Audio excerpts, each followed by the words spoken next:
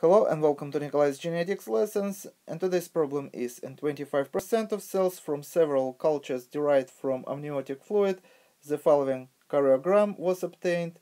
There is an extra chromosome shown on the lower right hand corner, most likely representing an extra copy of chromosome number 20.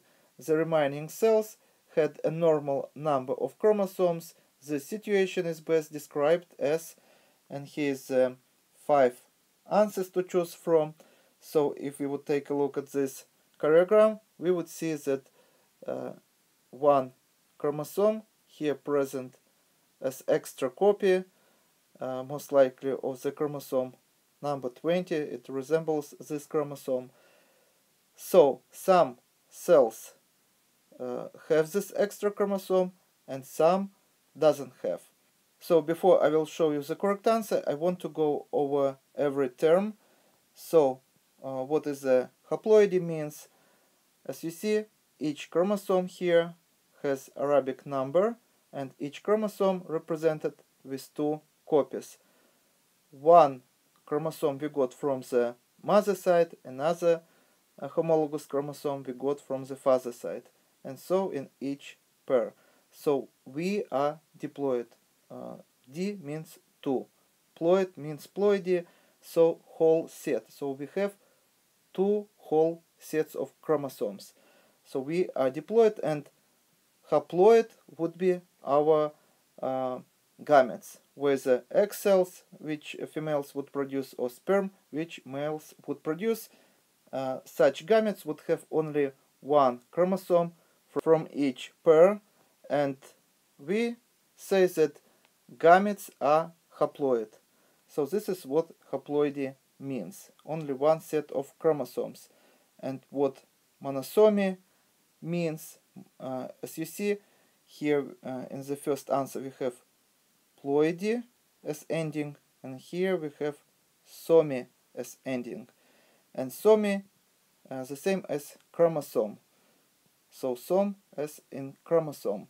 So mono means 1, and that means situation when one of the pairs of chromosome represented by only 1 chromosome. Say chromosome 21 or 22 can be represented by only 1 chromosome, and 1 chromosome can be missing. So we call such situation monosomy. And another variant would be trisomy. As you know, those people who have extra chromosome 21, this is Down syndrome. So this is very bad for our health if we miss 1 chromosome or have extra chromosome. So monosomy when in a pair of chromosome 1 is missing, and trisomy when there are extra copy of the chromosome, but only in 1 pair. It doesn't apply to the whole set of chromosomes. And if the whole set would have extra 3rd chromosome, we call this triploidy. So the whole karyotype would be present with 3 copies of each chromosome. And this sometimes happens with humans, but usually this would lead to miscarriages, stillbirths, or such children would die within hours when they would burn. And if you would search for pictures on the internet, this is really scary pictures, because such children would be very deformed. So what is a balanced translocation? Imagine that we have some chromosomes, say chromosome number 4. This chromosome is known for sometimes being able to lose one of its arms, and say chromosome number 20. So number 4 and 20. As you see, these 2 chromosomes are very different in size. So here is the chromosome number 20, and here would be centromere somewhere here. And what if non-homologous crossing over would happen, and these 2 chromosomes would exchange their arms. What would happen? And in this case, we would see one arm is present on the chromosome number 4, but now we would see that other arm would be from chromosome number 20. And chromosome number 20, one arm would be the same as before, but the other arm would be from chromosome number 4, which is much bigger in size.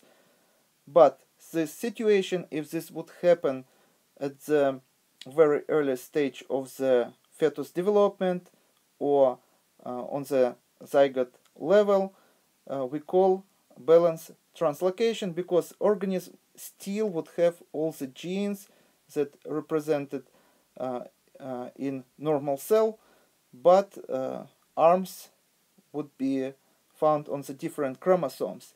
The problem may arise when such a person with balanced translocation want to have a children, and if gamete would form, and from this pair this unusual chromosome would come, and from this pair this unusual chromosome would come and would end up in one gamete, child would be just like his father, would have balanced translocation, and no visible physical problems would be seen. But if from this pair would go normal chromosome, and from the second pair would go this abnormal chromosome, such gamete would miss one arm of one of the chromosomes and would have extra arm for the other chromosome. So there are going to be disbalance. This would lead to serious health problems and to miscarriages.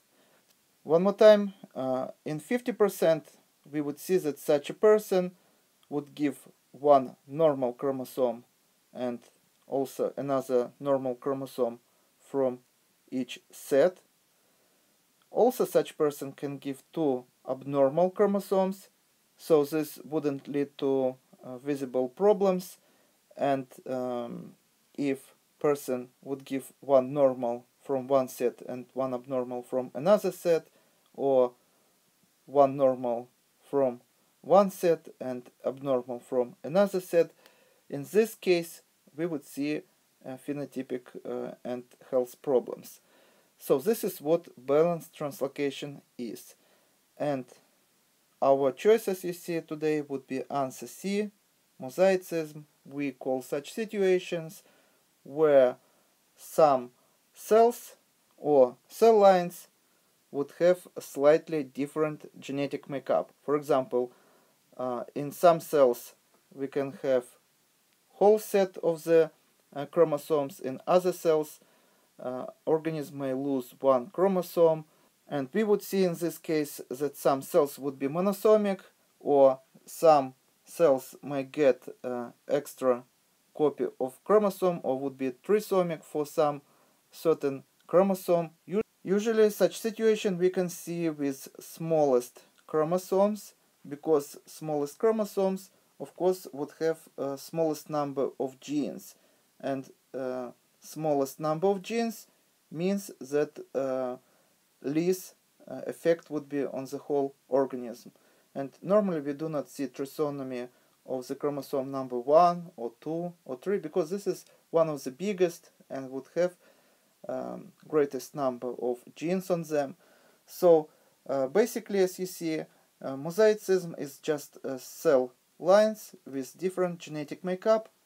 And I expect a question from you from this karyotype. We can say that this is karyotype of the male, because Y chromosome present here and X chromosome. But what would happen if we would see another X chromosome present here? So this is going to be a female, so we can cross out this chromosome. And females, because have two X chromosomes, one X chromosome would be turned off and would form a bar body. In some cells chromosome inherited from the mother side would be turned off, and from the father side would be turned on. In other cells, from the father side would be turned off, and from the mother side would be turned on. So in each female cell, we would see only one active X chromosome, and another one would form a bar body and would be inactivated. So we can say that all females on our planet are mosaic. And in video that I'm going to upload tomorrow, I'm also going to explain difference between mosaic and chimeric organism. And this is all for today. Thank you for your attention. Please subscribe for my new videos that I post almost every day.